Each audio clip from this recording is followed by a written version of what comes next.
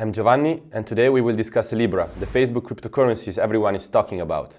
We reached out to Matthias Weissel, CEO at Swiss-based VC Verm Capital, and asked him what he thinks of Libra and the many challenges it is likely to face. Matthias, what is the Libra Project and why everyone is talking about it?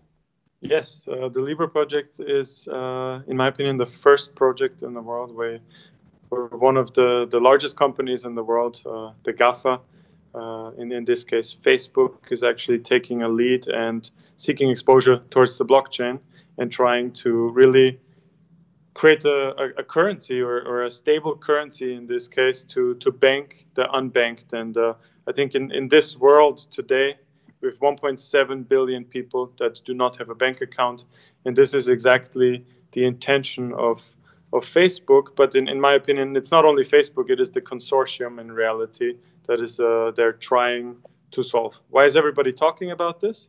Because this is a first in the blockchain space that one of the top 5 companies in the world is actually entering into this market.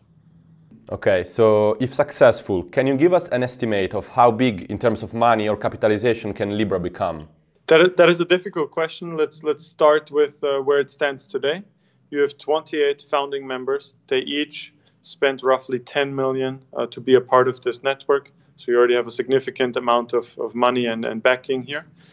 If you then take the transactions that are being done by Visa, by MasterCard, and so on, the Facebook can take a significant chunk here. Visa has hundreds of thousands of transactions per day or per minute sometimes even.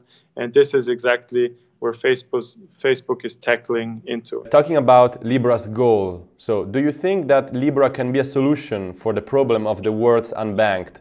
And do you see any challenges ahead? Challenges that this project will definitely face is from a legal perspective, especially around the financial markets regulation, because since this consortium, I would call it, will issue the investment coin, they will also invest in assets. And for this, you need an asset manager license going forward in a variety of jurisdictions.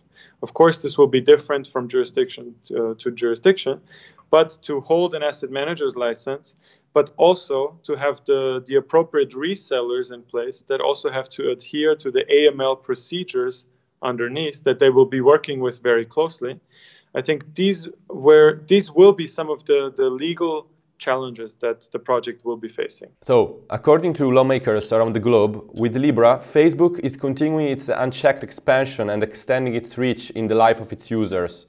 And US regulators even issued a moratorium asking Facebook to stop developing the coin until some checks will be carried out. So, how funded are the regulators' concerns? A lot of people in this world, they have obviously issues with Facebook, and they have publicly expressed them because Facebook is a monopoly. They have so much data, and they have been in negative press, of course. But with the approach that they're taking, I'm not so much concerned about this, because we have to go away with the thought that this will be a Facebook coin. This is a consortium coin, and they have clearly put a roadmap into place that after 5 years, 20% of the control of this coin, of the consortium coin, will be actually in the hands of non-co-founders, meaning that right now, yes, it is a permissioned blockchain. It is rather in a closed environment of these 28 founding members. However, we're going towards a decentralized system. And then they even have stated that after 7 years, they want to even put even a larger percentage of control in the hands of non-co-founders.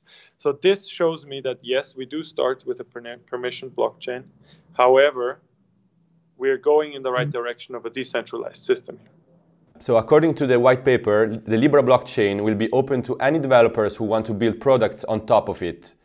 And according to some observers, this kind of openness raises security risks, as shady developers could potentially steal money from users. Do you agree with these concerns?